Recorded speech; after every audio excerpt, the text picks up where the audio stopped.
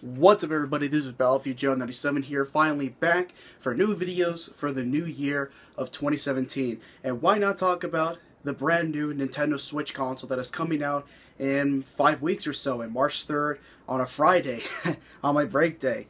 And of course, I actually had the experience of actually playing the Nintendo Switch, the various control schemes that it had during a private Nintendo Switch preview tour that Nintendo of America gave me tickets for through email, which of course, full disclosure, I do not have any affiliations with certain employees in Nintendo of America.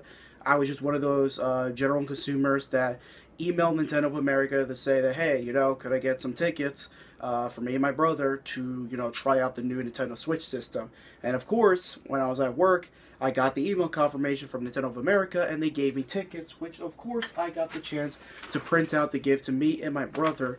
And it was a really fun experience to have, actually trying out a new system before it actually would come out. And this was during Saturday, January 14th, which probably is a bit old at this point in time, but reason for that, the reason for that taking so long is because I had like mucus filling in my throat, which made me sound like a smoker. Without the help of a voice modulator. Like, it was really that bad that I couldn't speak at all. So of course it almost took a week or so to get most of the mucus out of my throat through a lot of green tea drinking and a lot of Mucinex, which was not really a good thing. And I had to work at the exact same time and actually do patrols outside in the cold. So it took that long.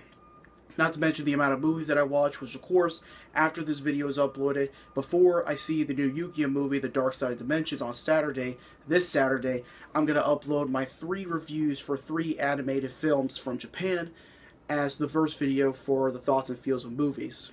So that's going to be something to look forward to in the channel. But of course, you want my thoughts on the Nintendo Switch itself, which of course, I'll have to talk about the presentation that Nintendo did beforehand, before I went into that private preview tour.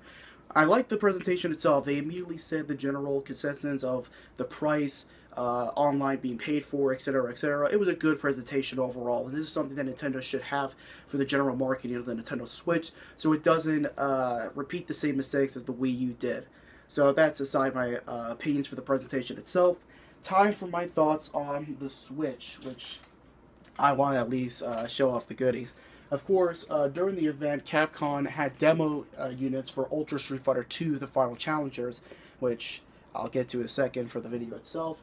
I actually got like 5 water bottles that have the Nintendo Switch brand slapped on it, which of course, when I go into that line for Rockefeller Center in Nintendo New York, I'm definitely going to be quenching my thirst if the hype is really that cool. 2 pins, which of course there it is, 2 pins for the Nintendo Switch. Definitely will have this during launch day, and whatever the hell this thing is, I don't know what it is, but it's a Nintendo Switch brand, so that's something else. And there were other things as well, like a Nintendo Switch hat, which would have been a really cool thing to have, but they didn't have enough in stock when I was, trying to go through demo units and stuff like that.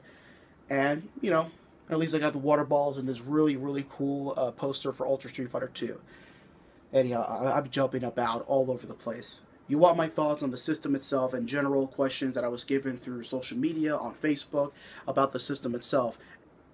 Furthermore, the controller itself, right? How comfortable is the controller that people gave me questions left to right? It's pretty comfortable. Like, if I give the general consensus of the main controller, like with the 2 Joy-Cons attached to the Joy-Con grip that makes a very small controller, it feels very ergonomic. It's not like a Wii U Pro controller or anything like that, but it definitely did feel really comfortable, despite the fact that it's not like this in the range of the Pro controller, but it's kind of like this. But it doesn't really feel cramped at the exact same time, which of course the games that I've listed in this list that I did use that kind of control scheme was Skylanders Imaginators, Mario Kart 8 Deluxe. Oh no, not Mario Kart 8 Deluxe, that's something else. And Legend of Zelda Breath of the Wild. And honestly, it was pretty comfortable. And then I thought to myself, what's really the point of buying the Pro controller if the regular controller that you attach the 2 Joy-Cons into the Joy-Con grip make a pretty good standard controller, Because with the Switch bundles, right, it comes with the system, it comes with the dock, it comes with like the tablet screen that of course you attach the 2 Joy-Cons, which are they're like separate controllers in of themselves. and then you have the Joy-Con grip. So you have like 3 control schemes right off the bat, or like 4 or 5 depending on if you count the Joy-Con controllers as flipping them up in order to have like a control scheme like the Wiimote. So that's a pretty cool thing to have for this kind of system itself. But yeah, and the other general consensus is it really worth the $300?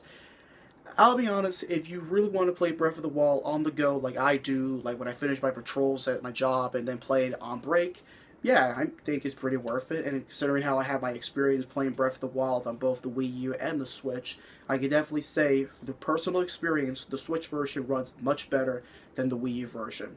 At least it didn't have that much frame rate drops compared to the Wii U version. But who knows, the Wii U version that I did play, which of course, on my channel, I did have my experience playing Breath of the Wild on Wii U in the Nintendo New York store. You can go through my channel and have my thoughts on it. And honestly, I played through the exact same scenario that it was in the Wii U demo, except the game ran much smoother. It didn't have that much jacks, even though there is still jacks in the character models. And there were still frame rate drops here or there from the Switch demos that I did play.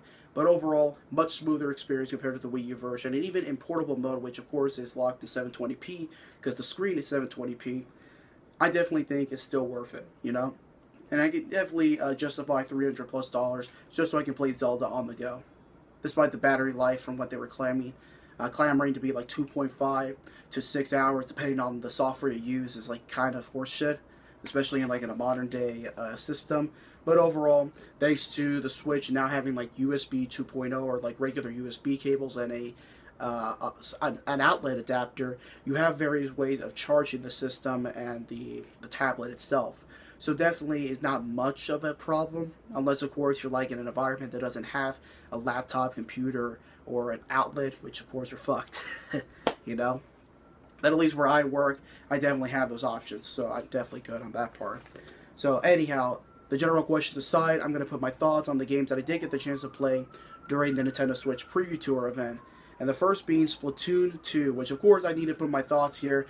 It was a missed opportunity on Nintendo's part to not call it Splatoon. It has a nice, catchy ring to it, instead of saying Splatoon 2, which of course you're going to say Splatoon 2, Splatoon 2, blah, blah, blah. You see, I can't even fucking say it in a repetitive kind of sentence like Splatoon, blah, blah, blah.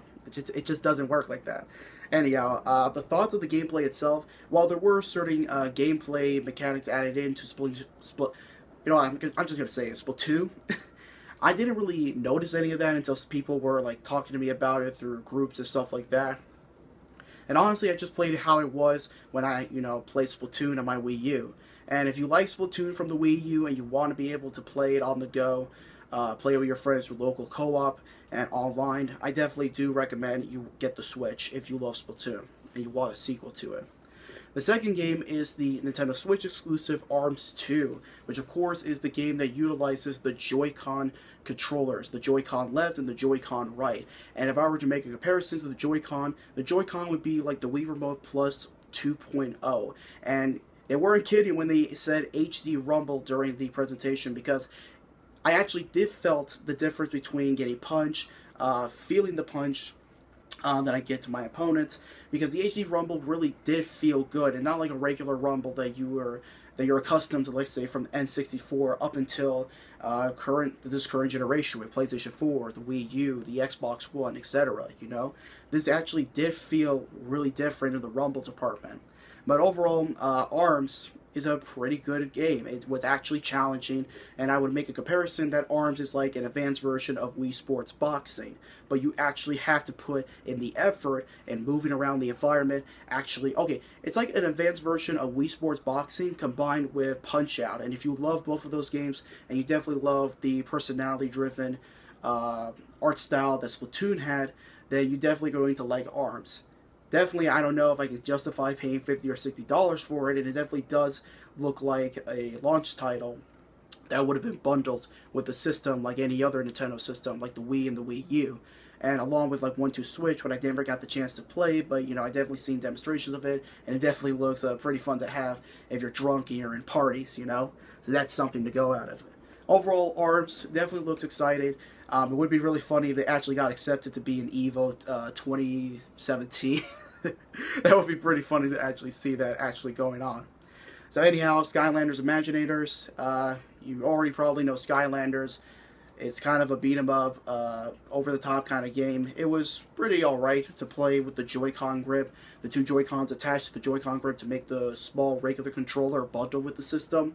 And, you know, it's one of the launch titles for the system, so if you want to spend $300+ just to have your kid play that, I don't know. It was a pretty alright game to play. Now, of course, the game that really got me excited to see in the event was Ultra Street Fighter 2: The Final Challengers, and along with Super Bomberman R, which I gotta say, Konami, you may have been full of shit by fucking with Kojima so many times, but at least I gave you credit for credit's due. Even though Super Bomberman R looks like a budgeted title, it definitely looks like it belongs for like, what, $30 or $40 in the digital like store only. I definitely do give credit where credit is due, where you actually are bringing in the Hudson IPs, which is really cool of you to do. Though it kind of sucks I never got the chance to play Superman Bomber R, I did play numerous matches of Ultra Street Fighter 2, and I will say this, while it does have the graphical style of Street Fighter 2 Hyper HD Remix, which was a game that has now, like God knows, almost a decade ago, played on PlayStation 3, Xbox 360, and I think maybe on PC, I'm not entirely sure. There are certain differences with HD Remix on PS3 and 360, but I'm not going to go into that much detail because I'm not really that much into the fighting mechanics that much. Maximilian probably already made a video on that, but it definitely felt different. It felt like much more fluid with the Pro Controller, which I gotta say, even though that Pro Controller is like maybe like what, $70 or $80, with all the other accessories being so fucking overpriced, that Pro Controller has so much fucking tech in it compared to the Wii U Pro Controller that I swear to God, you can literally knock somebody out and you can leave like a mark and blood coming out of that person's head. Like, I'm dead serious. You can knock somebody out like a crowbar. Because that's like so much shit put into the tech itself is absolutely astonishing. So yeah, that definitely did feel like a $70 to $80 controller for the Pro Controller. And definitely might have a lot more battery life compared to the tablet and probably the regular controller. But yeah, Ultra Street Fighter 2, if you love Street Fighter 2 like I do and any other, Ultra Street Fighter 2 definitely is a must. Though it kind of sucks that it's not a launch title. It's going to be like, what, in the middle of 2017 or March or whatever it is, you know? But definitely, if at least it's $40 for a physical copy of it, then yeah, definitely pick it up day one, you know? And of course, Mario Kart 8 Deluxe Edition, which of course I got the chance to play it in two control schemes. One of the Joy-Cons strapped into a wheel, which of course Nintendo has still not gotten over the fact that you could just release an accessory, slap the controller on it, and there, that's your controller, your new controller. That has been going on since Mario Kart Wii, transferred to Mario Kart 8 on Wii U, and then Deluxe Edition Mario Kart 8 for the Nintendo Switch itself. And I gotta say, not only with the HD Rumble, but it actually felt really accurate, even more accurate compared to the Wii Remote Plus, and even the PlayStation Move itself. Like, I actually was able to slow down the kart and accelerate it like all over the place through motion controls, and it didn't feel cumbersome. Not once did I feel like, oh, I hate the goddamn motion controls, you know? It actually felt really accurate. It was really cool. And that's something that I really am excited for, at least with the Joy-Con itself. It's a much accurate version of the PlayStation Move, and if they actually do play their cards right and add in like virtual reality to the Nintendo Switch, the Joy-Cons can basically be like the PlayStation Move, and whatever headset Nintendo puts, like God knows, imagine they put the tablet in some headset and you have to wear it all over the place. That'll be fucking hilarious to go for. But I can definitely see the potential and the possibilities of what these controllers and the schemes to go for the Nintendo Switch itself. And aside from that, the new and improved battle mode, which of course, much better than the battle mode that we got from the regular Mario Kart 8 on Wii U, I got the chance to play in tablet only. Now, of course, people were speculating that it's like, saying that it's like 30 FPS in tablet mode. And honestly, I didn't feel much different in terms of the frame rate itself. It was definitely fun. It was so much better of an experience playing battle mode in the deluxe version of Switch compared to how it is. And you know, if the Switch version of Mario Kart 8 was like maybe $40, I would actually pick it up just for battle mode alone, because it actually was pretty fun to play with my brother and and two other people during the event. But you know, $60, you know, if you were someone who didn't get the chance to play Mario Kart 8, definitely pick this up if you're going to get a Switch. For someone like me who got all the DLC and has it on the Wii U, maybe if I feel like wanting to spend more during overtime money, you know. And then of course, Sonic Mania, which I used the Joy-Con, flip it to make it like the NES control scheme, and it was actually pretty comfortable. The Joy-Con flipping on its side wasn't as cumbersome as I thought it was. It was really, really ergonomic to play a 2D platformer like Sonic Mania, and Sonic Mania is really fucking amazing. Like, I cannot wait to pre-order the game and maybe buy it multiple times on PlayStation 4 and Nintendo Switch, because it really does feel that Christian Whitehead and the team at Sonic are actually bringing Sonic back for the game itself. That's all I can say about Sonic Mania. It's pretty cool. And of course, Puyo Puyo Tetris, the crossover game that has been released already on PlayStation 4 and PlayStation Vita, like I think a year or two ago. But a Switch version and a localization version of it is coming to the States sometime in 2017, and it was pretty cool. I'm not really much of the biggest fan of Puyo Puyo, but I do love Tetris to God, and it really is a fun game to have with a lot of people. I could definitely see this being like a Pokemon puzzle-y kind of game, where it definitely will have a lot of longevity when you're playing with a bunch of people, and probably even online mode, which would definitely be a really, really cool thing to have, you know? And then, of course, The Legend of Zelda Breath of the Wild. Everything that I have said about Breath of the Wild, you can go into my previous videos talking about Breath of the Wild. I think, what was it, last year in summertime, when I got the chance to play the Wii U E3 build in Nintendo New York. All my opinions on the gameplay are the same as it was in that video, but the differences between the Switch version is, of course, playing in portable mode. It's much smoother. There's still some jazz, because for whatever reason, Nintendo doesn't know how to anti-aliens their games, you know? But overall, it was much smooth. There were still a few frame rate drops here or there, but it wasn't as apparent as the Wii U version itself. So definitely it is, at least in my opinion, being able to play the game on the TV and then on the go, and actually seeing that it didn't really felt much of a downgrade in portable mode. I definitely do feel that the money that I put for the Nintendo Switch, which I'm currently doing right now in Nintendo New York, will definitely be worth it. And of course, since the Switch's release date is on a Friday and on my break day, once I finish doing my job, sleep, then head to Rockefeller Center and wait to get my Nintendo Switch system, because it really is something that I feel more excited for the Switch compared to the Wii U. And at least, despite the launch titles being a bit lacking, and you know, Breath of the Wild being the only like really hyped game to actually be excited for the Switch itself, at least looking at the lineup of games from 2017 as a whole, it definitely felt much better than how it is during the Wii U's first year in the market. So definitely, I'm more excited for the Switch compared to the Wii U, and I can at least see the seeds of the Nintendo Switch being a sort of a new era for Nintendo. Miyamoto isn't involved in the hardware, which thank fucking God he is not involved with the hardware. There's like an underrated developer, which I forgot his name, but he definitely put a lot of his soul and effort into previous Nintendo projects, and definitely he's the forerunner for the Nintendo Switch hardware, the Nintendo Switch software, and of course I think he's the director of the new Mario game, which looks absolutely hype as fuck. Super Mario Odyssey, that's coming out in fall 2017. That's definitely going to be a holiday bestseller if Nintendo play their cards right with the Switch. Get a lot of people here and there. And yeah, the Nintendo Switch, at least from its launch titles, I can definitely see being a 3DS kind of situation where the launch seems weak. A lot of like doom and gloom articles from Nintendo, but hopefully if they do play their cards right, it could be like the 3DS where launch is weak, but then gradually the games start to come out, and of course a lot of exclusives from Nintendo. It can't be a drought. There needs to be at least one or two games, at least one or 2 months apart for each other, in order to like steady flow the library, so that people who bought the system like full price will actually get it, you know.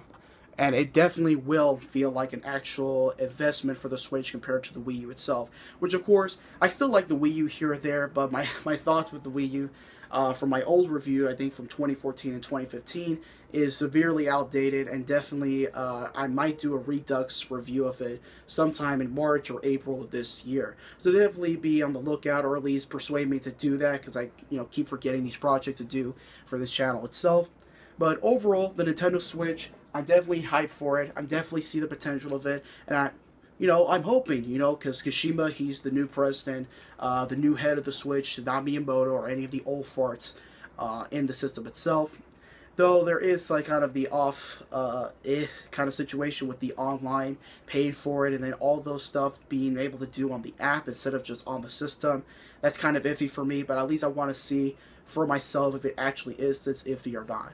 But overall, the Nintendo Switch, I'm definitely hyped for it. I'm putting in the investment for the pre-order in Nintendo New York and Rockefeller Center, New York. And yeah, I'm going to be quenching the thirst for the Nintendo Switch March 3rd, 2017. This is Battlefield Joe 97. Catch you guys later. You're John Wayne. Hey, pretty lady, I'll fix your wagon. Too far? Never. Never. We're just getting warmed up.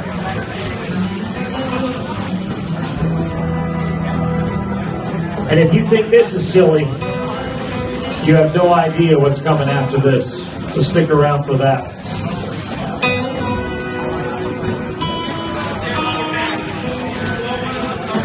While we're waiting for the game to finally set up, I want you all to admire Zach the Kid and Wild Shane.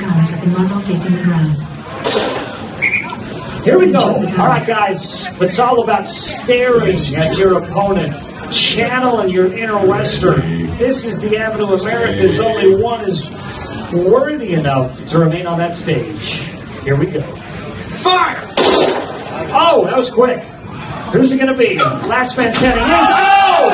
The bearded wonder! Ladies and gentlemen! I told you, that beard is intimidating.